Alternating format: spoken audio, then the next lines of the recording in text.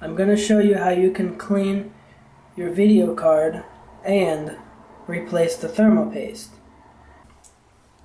After you take the video card out of your computer, turn it over.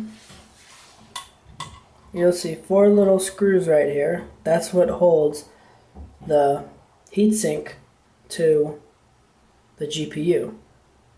You have to remove those 4 screws.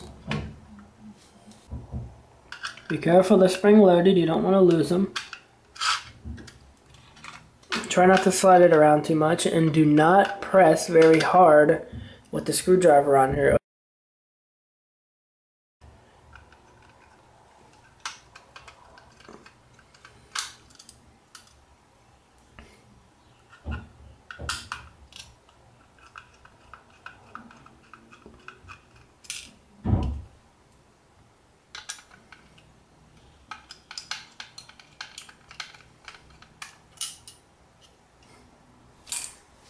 When you get the 4 screws out, carefully turn it over. Actually, the heatsink came off. Usually the heatsink will stick because of the thermal paste. And also unplug the fan here. Gently wiggle it out. There's the GPU chip right here. There's the core. Well, actually it's many cores. Now if you want, you can take some water, you can run some water through here to clean out these fins. It won't hurt it because it's just a fan, and then you just let this dry out before you reinstall it.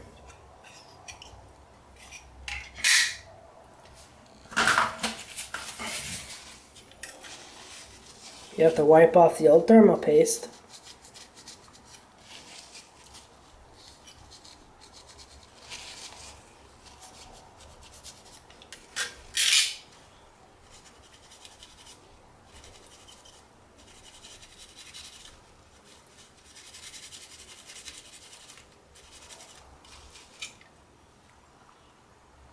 Look at that. Look how pretty that looks. It's almost like a mirror. Wipe off as much as you can. You can use some rubbing alcohol too to get the excess off. This is just aluminum. It won't hurt it.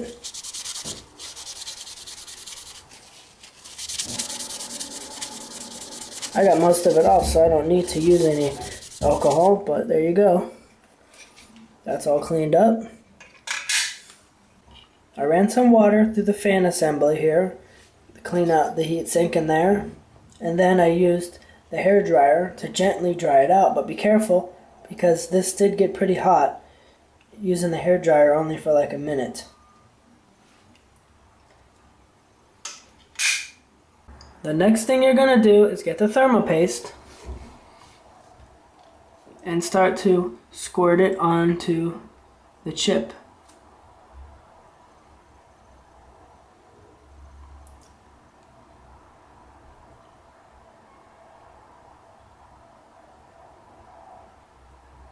That should be enough. You don't need that much. You only need to put the thermal paste on the chip. You don't have to put it on the heatsink, because when you join them together, there will be enough there to help transfer the heat.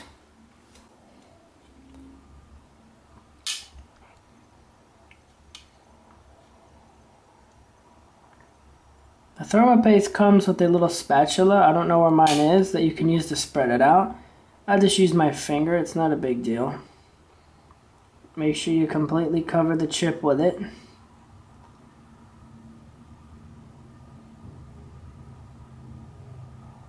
Try not to get it on the rest of the chip, just only put the paste on the core itself. Make sure that you put the fan and heatsink back on the correct way.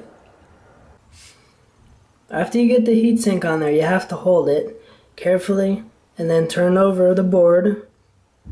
And I'm not sure if this is showing up on camera, but when you move, oh, I can see it there. Right in here, when you move, you can see when the hole lines up, so you can put the screw in. Get the first screw.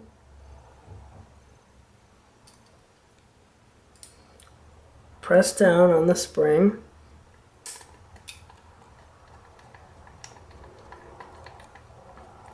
You don't have to snug it yet, just get it in there so it will hold it in place.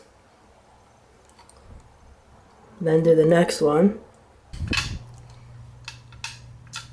Put the final screw in.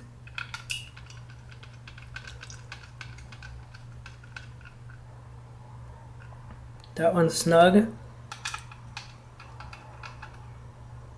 I would do it in a crisscross pattern. Oh, they're all pretty tight now. Okay.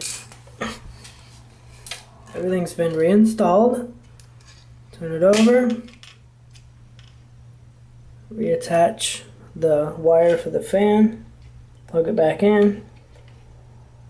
Just wiggle it in, don't push it too hard. You don't want to damage the board. And that's it. Now you can reinstall it in your computer. Thanks for watching. Don't forget to subscribe and click the notification bell.